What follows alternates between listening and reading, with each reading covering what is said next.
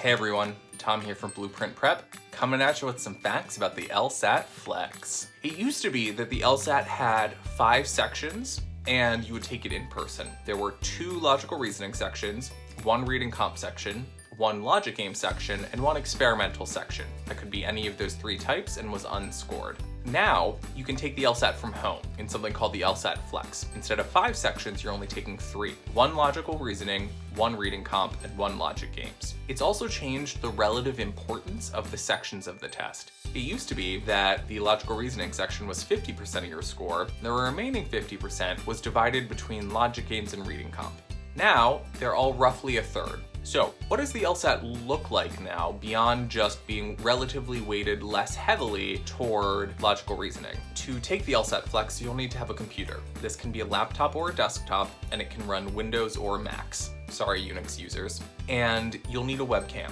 Most laptops have this built in, but if you've got a desktop, you'll need a webcam. If you don't have a computer of your own or don't have a webcam, you can request that from the LSAC. Just make sure you do so by the request deadline. There's gonna be a proctor to check you in who will look around to make sure that there's no one else in the room, that you don't have any materials out with notes on them. And then once you get checked in, you're gonna stay on webcam and then you'll take the 3 sections as normal. So as normal means that it's a 35-minute section, although for people with testing accommodations, your time might be higher. When you are taking the test, the LSAC will be recording you, both audio and video, to make sure you're not communicating with anyone else or doing anything else nefarious or improper. In addition to being recorded, they're also going to monitor the things that you have on your desk. So you're going to want a clean workstation, and what you're allowed to have with you is scratch paper, 5 sheets of paper. It can be unlined, lined, or graph paper. You can have a pencil or pen, sort of regular pencil or mechanical, doesn't matter, an eraser as long as it doesn't have a sleeve, a highlighter, a pencil sharpener. You can have a watch, but it can't be a digital watch. You'll need an analog watch. That's the one with the hands that go around in a circle. Super old school. You can have tissues, and you are allowed to have earplugs, but they need to be foam earplugs, and the proctors in the past have had you squeeze them to show that there's nothing in them. You're also allowed to have a drink with you in a water bottle or a juice box, no aluminum cans though. You're also going to need a photo ID, driver's license, passport, something else, but it needs to be government issued, so your school ID will not cut it for this. As part of quality and ethics control, the LSAT is going to be monitoring what you do during the test. So, most importantly, it means you're not allowed to read aloud. They don't want you communicating with anyone else. You can't leave your seat. You can't go off camera. You can't run any prohibited software items or connect an external storage device to your computer. You are allowed to have your cell phone in the room with you when you take the test. In fact, you're going to use it during the check-in process. However, once you're done checking in, you'll need to turn it off and put it away. Any other electronic devices other than the computer that you're using to take the test are not allowed. You're not allowed to have a backpack or a briefcase or anything else with you, nor are you allowed to wear a hood or sunglasses or anything like that. If you have religious headgear, you are allowed to wear that, but that's the one exception.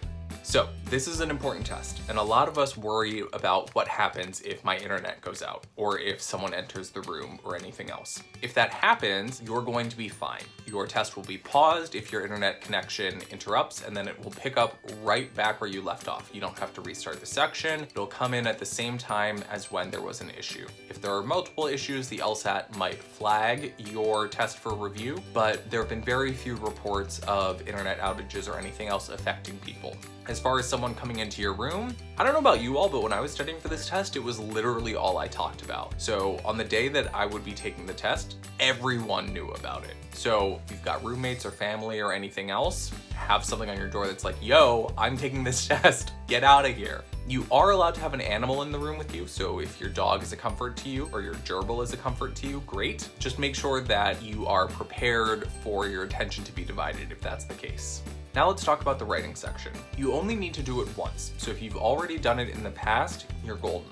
If you haven't done it yet, you've got a year from your test date to complete it. But the LSAC is not going to release your score until you've completed the writing section, and they tend to release scores about 3 weeks after test day. So put it on your calendar that that's something you want to take care of in that time period. We get a lot of questions about how to prepare for the LSAT Flex. The short answer is prepare the same way you would for the regular LSAT. The couple differences are that you might want to emphasize logical reasoning slightly less, and you don't need to do extensive long timed practice to get you ready for a 5-section test. Now, between a 3-section test and a 4-section test, it's pretty much a wash. The benefit of a practice test is that it gives you experience with timed work, and it gives you a snapshot of your current abilities so you know what to work on next, based on your current areas of weakness. Both of those things will hold true regardless of whether you're taking a 3-section practice test or a 4-section practice test. Should you decide to take a 3-section test, you'll need a score calculator to convert your raw score on that 3-section test into a comparable one for the 4 graded sections on a normal test, so you can see how that translates to the 120 to 180 scale. Otherwise, you can just take a 4-section test and treat it as really similar to what you would see on the actual test. And the main value is, again, seeing what you need to work on right now and just getting practice doing the material.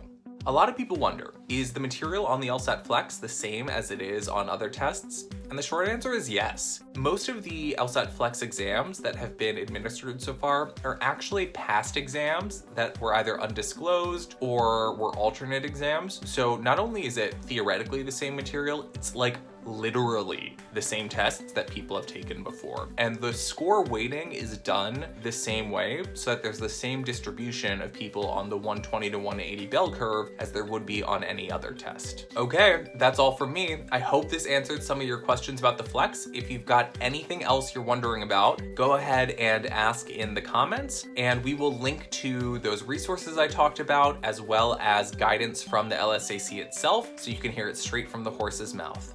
All right, I'm out of here. Take care.